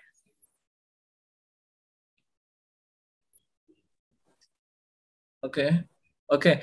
You can introduce yourself first, and then you can ask the question. Thank you very much, professors, and good afternoon, everyone. My name is Kam Ho Tong Samut. I'm from Laos.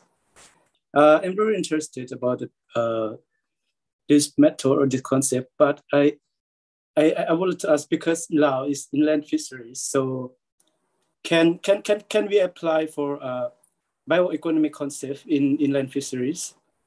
Because it's inland fishery, it's very small scale when comparing marines. So bioeconomic fisheries for economic is very less. Can we apply this concept? Why Thank not? you. Why not? Because inland also we have a biomass in this inland. Yeah. So also we are using fishing tools. So if you have annual data, so time series data, then you can use. So because depending on inland fisheries, I mean the lake is very big, then this is similar with the sea, so no problem. But small land, then even though you don't use stack assessment, you can count the dead, then you don't need to do this one. Anyway, if your lake is very big, also it's not easy to detect all species in this lake, then we try to do this one. So no problem. Thank you very much, Professor. Okay, thank you so much for the question from the from Salaus. Yeah, thank you so much. Anyone have question? Okay, I will try read the question from Mr. Diding, Professor. This one. Mr. Diding asked about the how many years of data series are required. This one is my experience also. I gathered 40 years data when I do analysis. I did analysis bioeconomic. As you know, that one of the unique characteristics of tropical fisheries, such as in Indonesia, is multi-species that Mr. Haryo told before. And Indonesia will implement a quota system. A quota system means output control.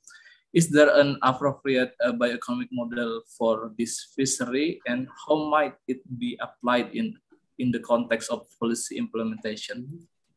This one, yes, please, Prof. It's good questions. Before I mentioned in my lectures, if you have at least 15 years time series data, then you can estimate your MSY.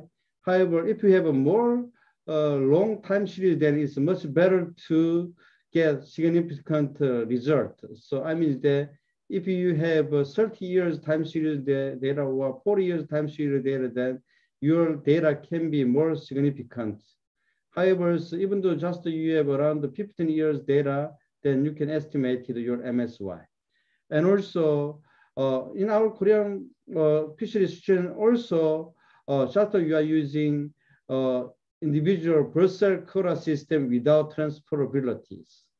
So you also implemented the TAC system. Also Korean government also implemented the individual quota system without transferability. So it's not your exactly individual transferable quota system, ITQ system.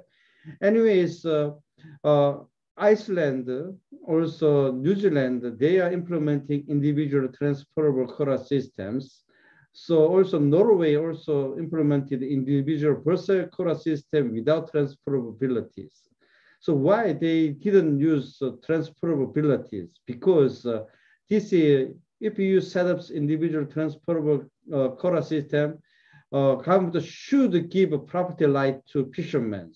So nowadays, many of the countries are using resources just to use right. There is no property rights. So those concepts is so compete government and the fishermen. So fishermen really wants to get property right over their quotas, but government just give to use right to fishermen. So then they are compete each other. So Norway, Henderson proposed, he said, if we try to do individual transferable quota system in our countries, we have to go a long way to set up individual transferable quota system.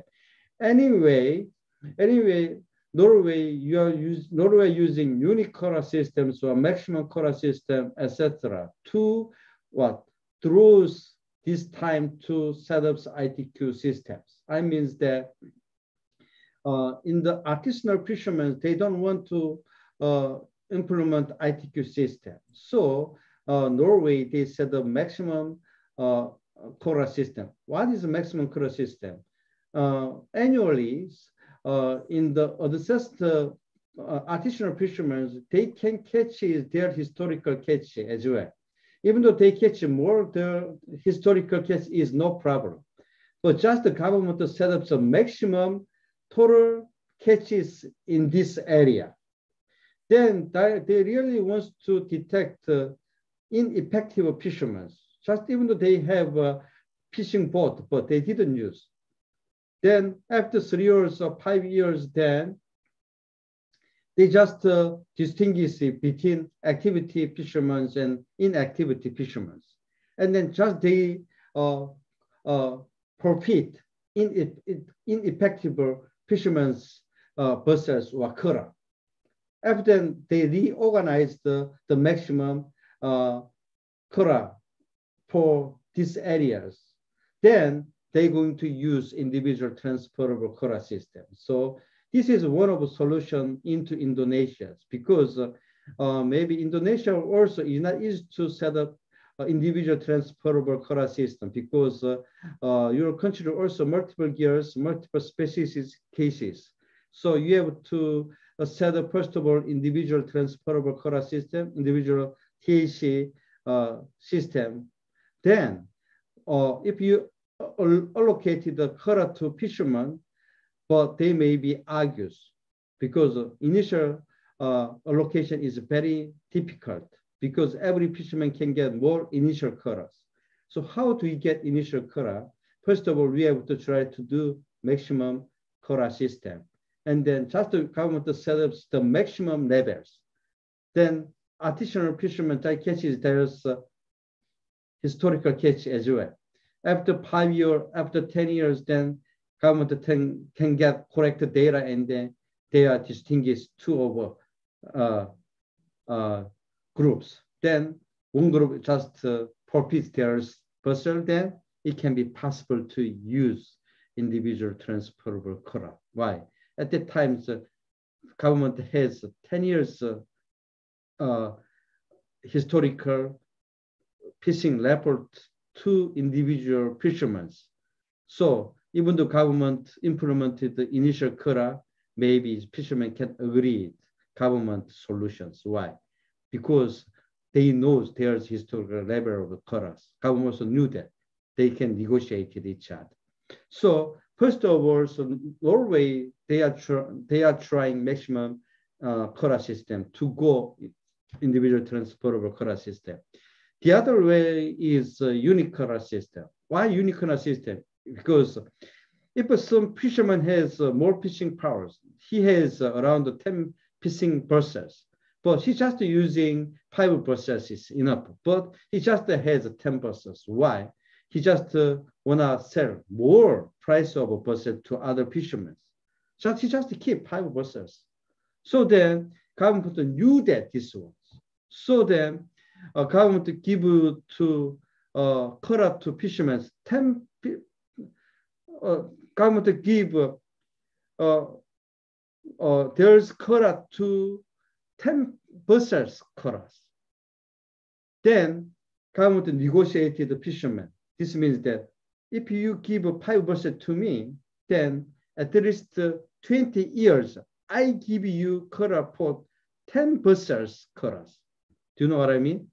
This means that government really wants to reduce the vessel, right? Percent buyback program, government need it. Then if government buy there's fishing boat, government pay lots of money. They need lots of budget, but it is not possible, because their annual they set up budget increasing just the point is 5% or 10% is enough. But government really wants to more reduce the fishing vessel. They just have another strategy. One of them is you have 10 vessels. I gave you 10 vessels quota, but you give it to me 5 vessels to me. Anyway, I give you 10 vessels Korea to at least for 20 years. Then fisherman can negotiate. Even though he has 5 vessels, he got 10 vessels Koreas for 20 years. Then government to buy 5 vessels to fishermen, cheap price too. Okay? So then they're going to reduce the fishing vessel and then they're going to implement ITQ systems, something like that. So Norway tried to do this way. Anyways, Norway wants to not big compete fishermen and government. And they go to long way, but they go to ITQ system. So Indonesia also is not easy to directly use the ITQ system. Our Korean also, even though we try to do around the 23 years old TC system, we cannot go directly individual transferable Korea system. Still, we have a IBQ system without transferabilities. So it is not easy. Anyway, you have to try. First of all, you have to try TC system, and then you have to try individual Korea system without transferability, and then you have to try total individual transferable Korea system. So Iceland and Norway had good models. So they're doing very well. Their fisheries stock is very sound. So we have to benchmark Norway, and Iceland, and New Zealand. So if you are interested in ITQ system, you have to check Norway and New Zealand, Iceland. So this country is very advanced right now. Okay. Mm-hmm. Okay, thank you, Mr. Reading. Okay, Mr. Reading. Professor, I'm sorry, one last question from the chat box we have from Mr. Diki. This one that I will share. Thanks for the comprehensive explanation of this. He asked about the impact of global warming. The impact of global warming may have also have an impact on carrying capacity. Can you explain it? Okay, so just I'm using here's bioeconomic models is catchy and effort data, right? So only we are using catch and effort data, we have estimated the MSY. So this is we say is everybody say this information is very lack. Why? Why? Just we are using effort data, catch data. How can you estimate the MSR? Because before we mentioned that the change in climate change and water temperature changes and fishery stock structures also changes, or several ecosystem can be changes, global warming is a change, etc. Right? So those information is anyway involved in catches. Even though we cannot figure out. Do you know what I mean?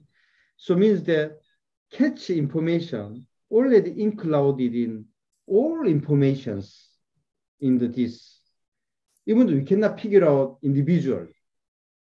So even though this is lump sum estimations, however, we can try to do this one because we don't have a more precise data. So if you have this data, then we can estimate it as well, right? So the other one is if you try to do global warming or climate change, etc., we have to have more information, right? So then we have to invest scientific monitoring systems. So then in the Korean government, we have several individual areas point census in the sea. We have several things in the sea, point census. So then every years we can get in the point temperatures and also seasonal temperatures, also bacteria, and also some chemical informations, etc. you have all information in the individual pointed on the sea. Based on this kind of a pointer, then we can correct all data, and then we can figure out this year's water temperature is just 0.5 degree increase, etc. We can do that. We can know that.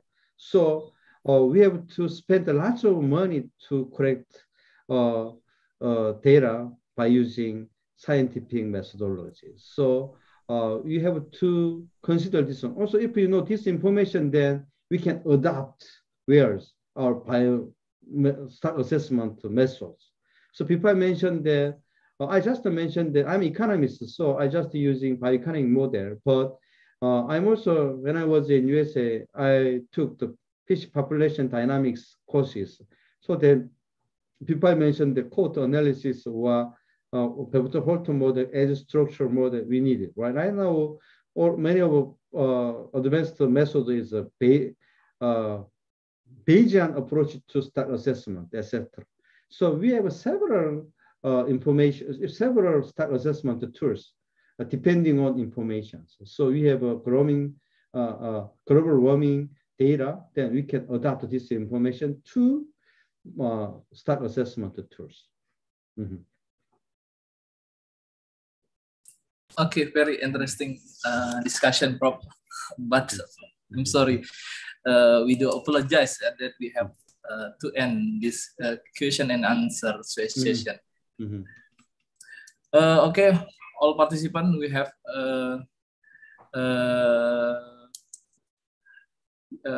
okay, we do apologize that we have to end this question and answer session. All present, we have a question. Please kindly ask to the professor in the next occasion. Okay, thank you, Prof. Do you have any comment to close this class, Prof?